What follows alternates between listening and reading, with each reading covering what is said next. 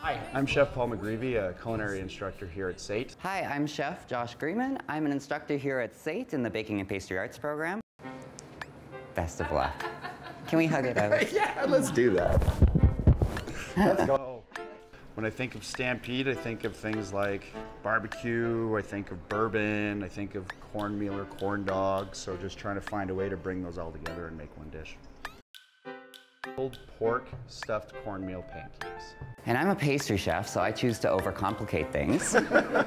So we're gonna do a s'mores crepes on a stick. We're gonna make the crepe batter first off here, then I'm gonna make a cookie butter with graham crackers. We're gonna make a chocolate mascarpone mousse, and then I'm gonna make some homemade marshmallow and torch the whole thing.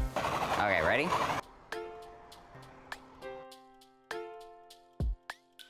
I love Saskatoon berries. They are my favorite, so a Saskatoon berry syrup is my go-to, yeah. Maple syrup. Just like legit, true maple syrup. There's just a little bit of bacon in this. Shallots with some butter and brown sugar. And then you're gonna add a bunch of bourbon. I was a competitive barbecuer.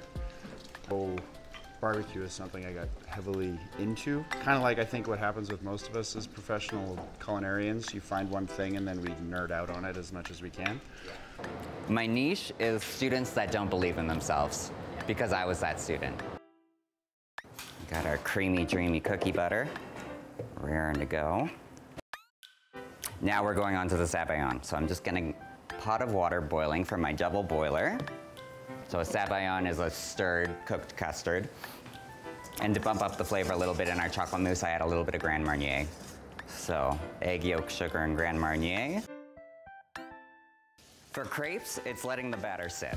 If you don't let the batter sit, you're not gonna have a crepe, you're just gonna have a pancake again. You need to let that gluten relax again. At least an hour to 2 hours, preferably overnight. So make it the night before, and then it's perfect. Thing even with pancakes, I would make it and let it sit for an hour before I would cook it as well. Like just to let everything hydrate a little bit better, figure out your consistency, you know, and then also, you know, do a test one. I always do a test one first, and then play with your temperatures. Low and slow is nice, not too hot.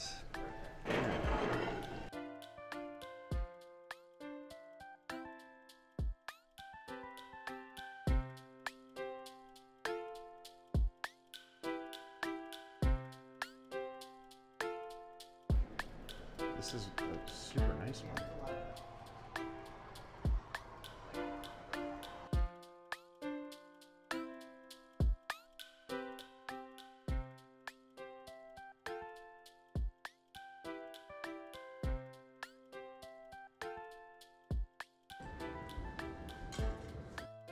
This is my pulled pork stuffed cornmeal pancakes with a bacon, bourbon, and maple jam.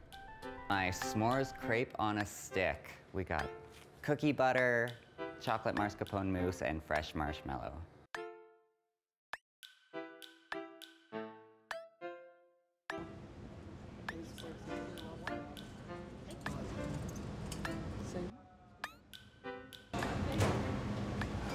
The blue one. Yeah. I find the s'mores one a little too sweet. Yeah, I would choose blue as well. Yeah. I'm a savory guy. I like the texture of the bread and chocolate. For early in the morning, I would say I like the blue one, but as a dessert, I pretty much do like the red one.